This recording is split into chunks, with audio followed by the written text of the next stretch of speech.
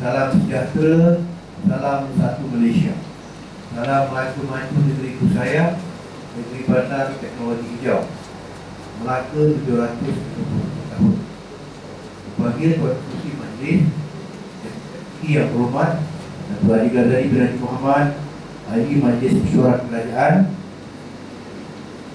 yang bahagia Encik Manak, Datuk Timbalan Pengarah Jabatan Belia dan Sukan Negeri Melaka, Saudara Nizam Umar, Datuk Pengurusi Majlis Gabungan Belia, Ketua Jabatan, yang bahagia Puan Nurul Liza. Nurul Liza ni bukan yang sana kan? Di pegawai Belia dan Yasin, ucapkan tinggi-tinggi tahniah kepada Saudara Nizam Umar, Datuk Pengurusi Majlis Gabungan Belia, yang dapat menganjurkan perjumpaan yang insya-Allah akan memberikan banyak input serta kekesanan dalam memastikan supaya semua belia-belia di bawah Majlis Gabungan Bimbingan Belia ini akan benar-benar dapat memanfaatkan perjumpaan ini. Saya ucap terima kasih atas kesudian untuk jemput saya bersama. Tuan-tuan dan puan-puan yang dihormati sekalian, belia adalah sebenarnya satu golongan yang cukup penting dalam memastikan kelangsungan pembangunan negara pada masa akan datang. Kalau kita mahu melihat keadaan ataupun kepimpinan sebuah negara, maka lihatlah belia masa ini.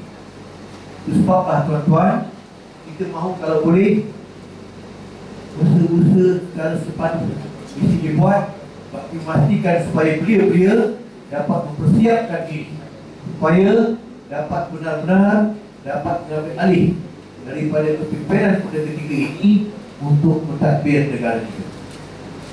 Generasi Y, tuan-tuan, adalah merupakan sebanyak 44% daripada jumlah penduduk pada ketika ini. Maka golongan ini adalah sangat perlu sekali kita berikan perhatian. Kita dapat melihat usaha yang sepadu yang dijalankan oleh kerajaan bukan sahaja dengan tertubuhnya Kementerian Belia, bahkan berbagai-bagai aktiviti yang disalurkan melalui jabatan-jabatan lain-lain bagi memastikan supaya belia kita terus terarah. Pada hari ini, perjumpaan Majlis Gabungan ataupun Kundian Belia bersama-sama dengan Ketua Jabatan, insya-Allah saya yakin akan dapat membuahkan hasil yang benar-benar memberikan satu impact bagi kepentingan kita bersama. Saya berharap semoga kita ada satu jaringan yang benar-benar bermakna di antara belia-belia dengan semua jabatan, supaya tuan-tuan bukan sahaja jaringan ini dapat memastikan supaya perhubungan kita terus mantap, bahkan kita dapat memastikan apa juga peluang-peluang yang disediakan untuk aktiviti-aktiviti belia tidak habis-habis. Syukur tuan-tuan, pada ketika ini negara kita telah berjaya menempuh berbagai-bagai kejayaan di peringkat antarabangsa, bukan sahaja dalam bidang ekonomi, bahkan dalam berbagai-bagai sektor.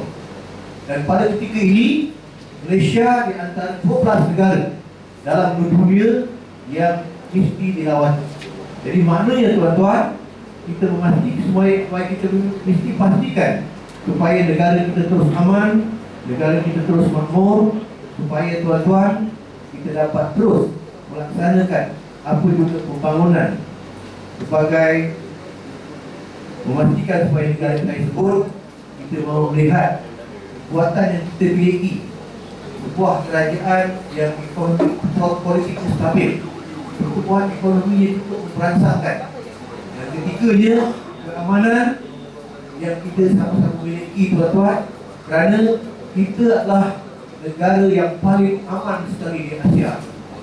Jadi kalau kita boleh garapkan ketiga-tiga faktor ini tuan-tuan, seharusnya kerajaan yang sedia ada ini dapat sama-sama kita pertahankan.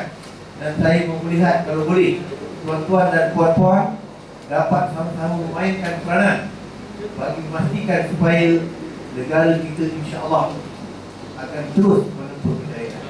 Saya mohon maaf tuan-tuan kepada apa-apa kesilapan. Bismillahirrahmanirrahim. Saya dengan sukacita merasmikan